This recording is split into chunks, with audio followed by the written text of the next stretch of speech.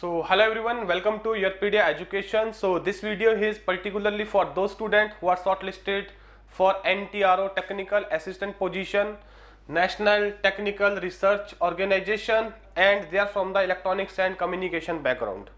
So they are asking a lot of questions how we need to prepare actually interview. The very first thing which I always tell student, whenever you are going for an interview of particular organization, first go through and see as a technical assistant what are going to be your roles and responsibility. So guys, see, one very common piece of advice I would like to give you all, even when you apply for some private or corporate jobs, they have provided the job description, right? So what you do?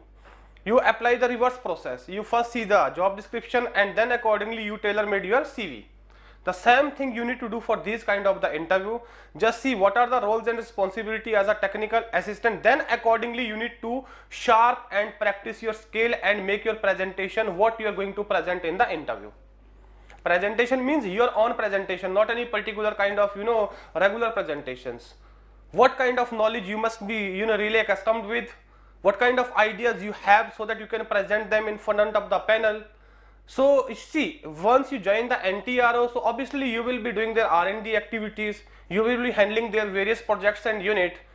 You might work there as a system administrator and some other technological stuff you will be doing, right? So when it comes to such kind of the profile, guys, doesn't matter you are coming from the electronics, you are coming from the computer science, there is one topic that is data communication, or this topic you prepare in your engineering as a computer network, where you study about the router, you study about the modem, you study about the duplex and half duplex, you study about the serial communication, parallel communication, you study about how they are converted, you study about the bit rate, baud rate, spectral efficiency. So that is very important part from the interview point of view. That is the one topic which very rarely electronics and communication students study. So you need to focus on that topic. Now coming to the topics which are your technical subjects, signal system, you must be really good at.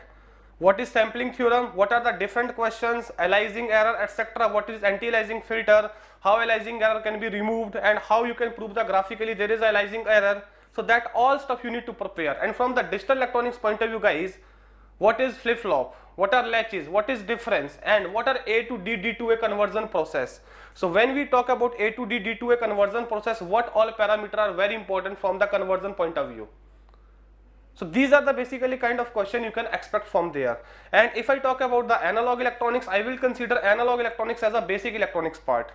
So you must be really good in conductor, energy band diagram, insulator, semiconductor, and apart from that, very important topic, that is what? That is your power amplifier, that is your power supplies.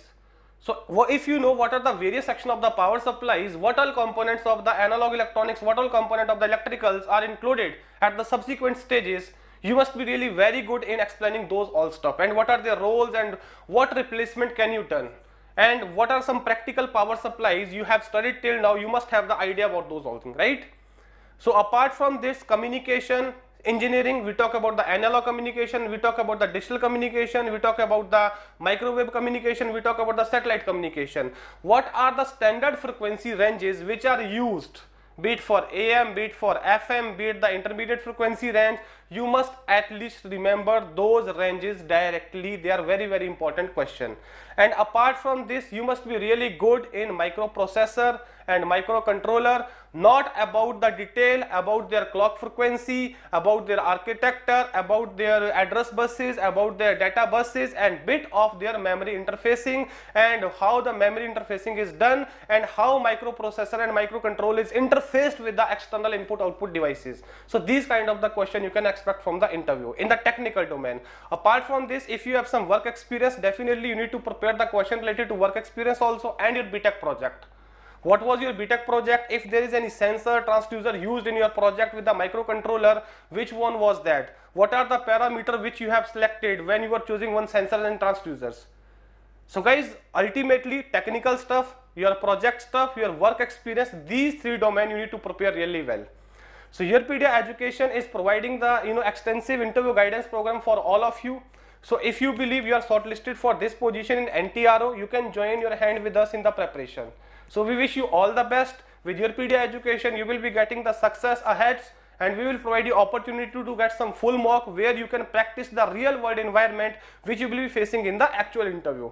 Apart from that, you will be getting the HR interview and snap interview, one-on-one mentor interaction also. So definitely these kind of the schedules or these kind of the basically session will boost your confidence. The kind of nervousness which most of the candidates feel in the final interview, that will be very less once you have gone through these stages.